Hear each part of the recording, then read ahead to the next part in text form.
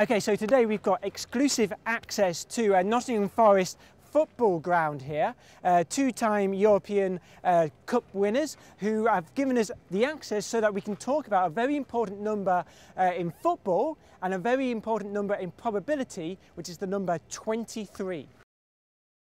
Okay, so 23. So why is 23 an important number in football? Some of you may know this already.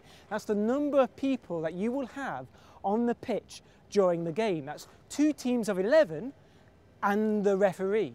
So there are 23 people on the pitch. Now, here's my question today. What's the probability that two of those people will share a birthday? The answer may surprise you. Okay, so we're not talking about the year, we're just talking about the date itself. Maybe it's the 14th of January, maybe it's the 5th of June. We're talking about the date itself.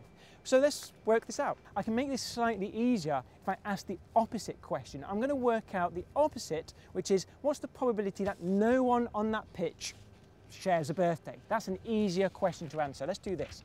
Okay, so your first player, okay, it doesn't matter what birthday he has, but when your second player gets on the pitch, what's the probability that he doesn't share a birthday?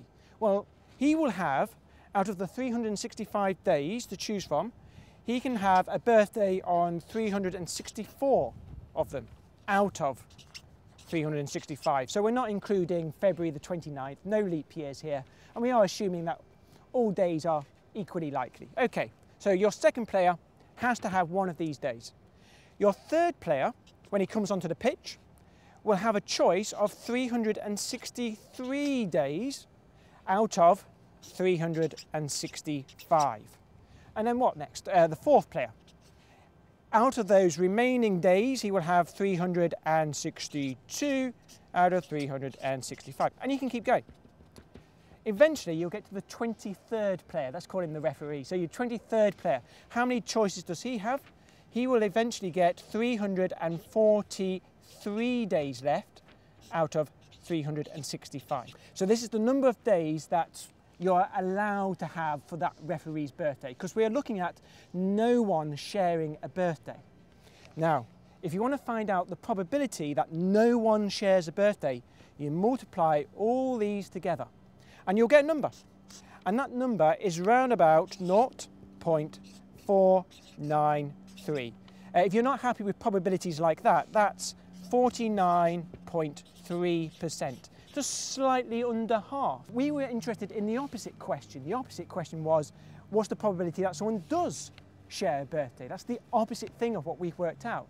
So the probability that someone does share a birthday will be 50.7%. It's slightly over a half.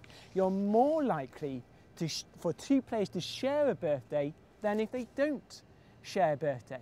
And that's quite surprising. And people wonder, think, well, it must be something like 100 people. You must need 100 people for that to be true, or 200 people.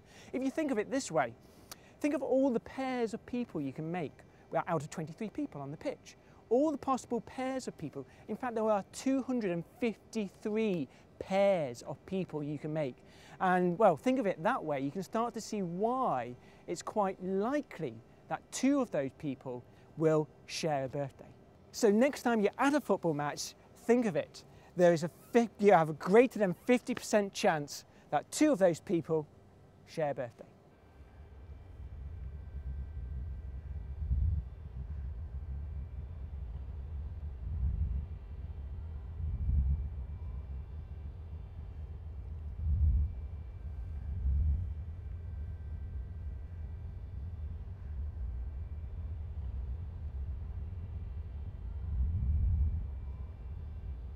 Okay, so here's another way to think about it. Imagine you're watching the game and, well, if you need to go to the toilet, you get up and you have to move past all the other people.